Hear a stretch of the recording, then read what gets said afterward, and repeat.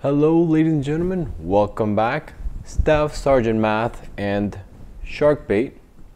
Today I want to look at this Common Core standard and how we can teach it a little bit different. So today we're going to be looking at the cross sections, and I'm going to use a pound cake, a knife, I have one foam block, paint, brush, and some white printer paper, or you can use construction paper, whatever you like. So let's go ahead and get started. Alright, so the first thing I'll do with my pound cake is I'll notice that it's not a rectangular prism yet. So I'm going to go ahead and cut off the top.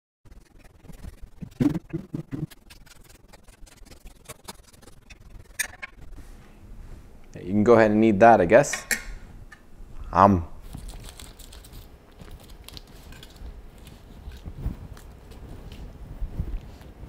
So as best as you can, go ahead and try to get your pound cake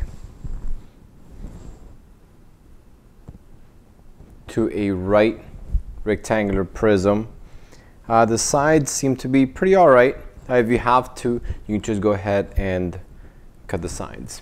Now, the point of this is for the students to do it. Depending on where you are, you can go ahead and ask them to bring in a dessert that they can make a right rectangular prism out of, and they can go ahead and cut it and see what kind of cross sections they can come up with. Okay, so remember, these activities are for the students to do, so they can go ahead and experiment. They can see what happens when you slice it, you know, normally, or when you go and do things a little bit different. When you go from this vertex to this vertex, your knife representing your plane, and this is your 3D figure. So I think when you involve food, everybody's going to go ahead and remember that activity a little bit better than if they were just drawing it like they would normally. Okay, so let's see what I can do here. I can go ahead and remember, your knife represents your plane, and I can see the cross section that it's left me with. It seems to be another rectangle. Now let me see what happens if I go from here to here. Okay, see, those kind of things would be what you want your students to do. All right, what about this foam? Now here you can actually use foam, or you can use a sponge, depending on what you find.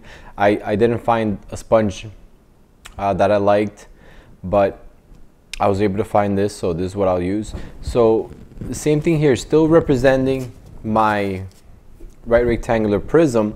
I can go ahead and cut this, and this activity I would use for students that don't see the cross section very well. So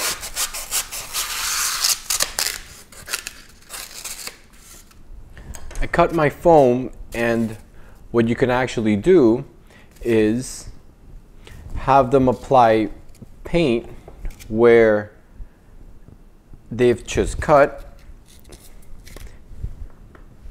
And if you're good with your art teacher, I'm sure that they'll let you use some of their paint. So I'm going to go ahead and put some paint here.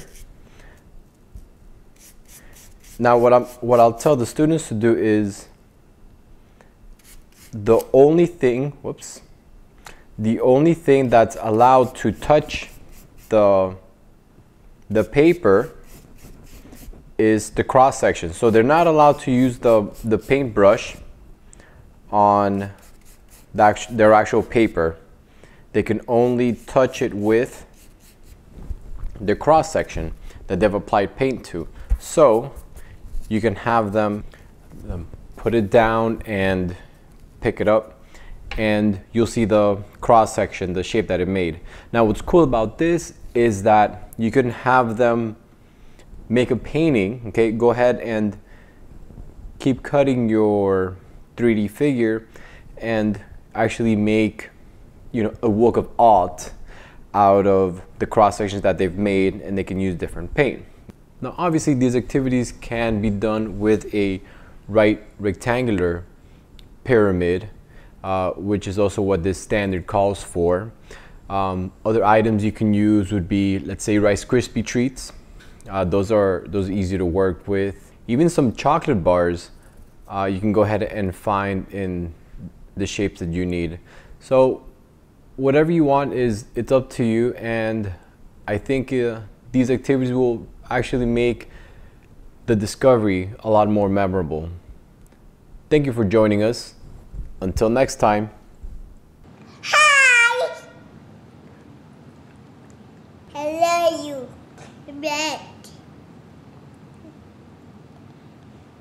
Hello!